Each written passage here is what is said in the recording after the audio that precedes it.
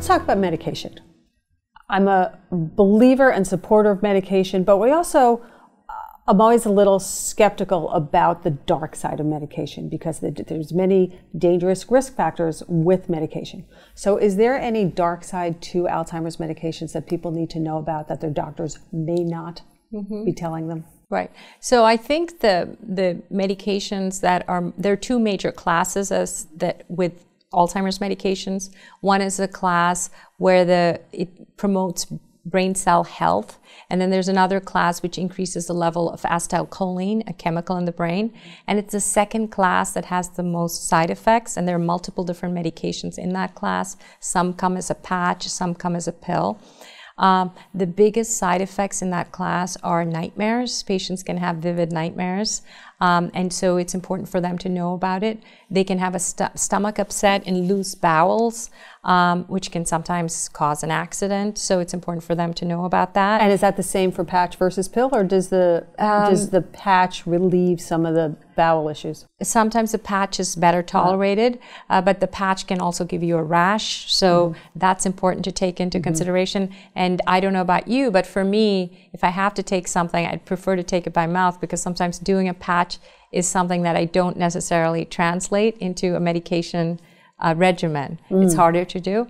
The other kind of interesting side effect that happens with these medications that is very poorly known is that patients will have a drippy nose.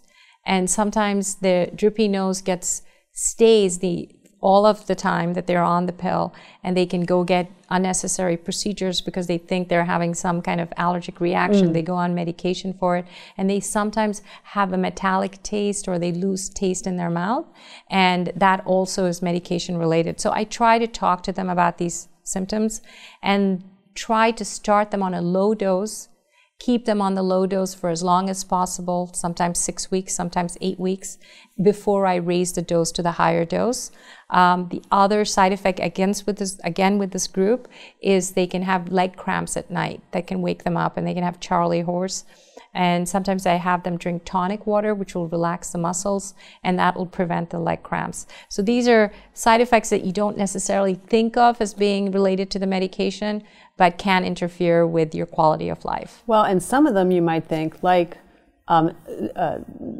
nightmares in particular, you would think might be connected to the brain getting worse versus the medication. So that has to be a really hard thing to even manage if somebody's on them and gets them. Do they stay on the medication? Yes, a lot of times if you just reduce the dose a little bit, or you switch the medicine to the morning, that'll help to get rid of the nightmares. I've not, in all these years, I've not had a patient stop taking the medication from nightmares. And I know you said there are a number of medications that are in this category. What are some of the names of them, just so that people know? So there's which ones? The common ones are something called donepezil, which the trade name is Aricep. There's Rivastigmine, there's Galantamine, there's the Exelon patch, which is the trade name. So those are the common ones. And then for the other class, it's memantine, which is the only drug now available, and the trade name for that is Namenda. Gotcha. Yeah. All right, and you mentioned something about morning versus nighttime. So do you generally have your patients take their drugs in the morning? I try my darndest to make sure that my patients take all their medications, not just their memory medications, once a day. Right. Because it's hard enough for us to remember things, and to have to take pills several times a day makes it much more difficult to remember to take them, even if you want to.